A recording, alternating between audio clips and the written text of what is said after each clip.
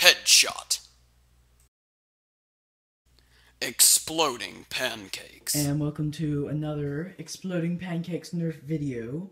Today we're going to be unboxing the Nerf Hammershot, if you haven't already read that right here. It's kind of hiding on you. Yeah, let's get into this. This is, not, once again, not the traditional, I went to Walmart and I bought a Nerf gun box. Simply because this is not I went to Walmart and bought a Nerf gun box. This is a box from Amazon, which is where I like to order my Nerf guns, because they go on sale and they're cheaper.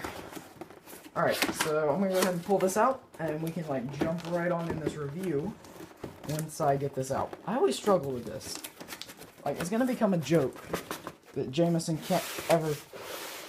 There she is. Isn't that beautiful? So I'm just going to jump right on into this. We've got our 5 darts, our instructions, and the actual blaster, which surprisingly this time is actually tied up. It doesn't come like that usually.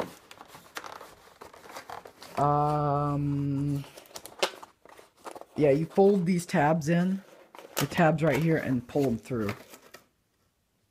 That handle looks different. I don't know. Maybe it's not. Alright, so here she is. So the next and final step is to just go ahead and take the darts out of their home. Yeah, the only thing left to do is to just take your darts they send you and look.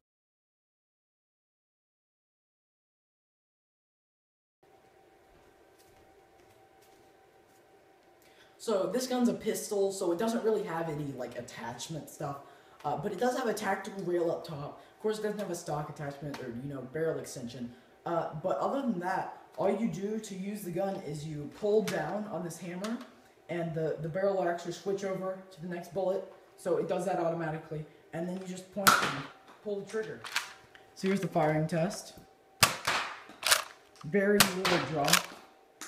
Overall, this gun is rather impressive.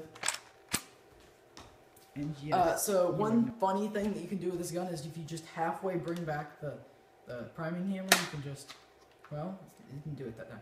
Right after it switches cylinders, right before it locks, you just fling bullets. And it doesn't give them the full power, but it's just so funny. And then when you bring it back, obviously it'll stay cocked. Also, this gun's really fun to spin. So I will definitely doing some sort of mod guide or something for this, because I just really like this gun and it's got to be done.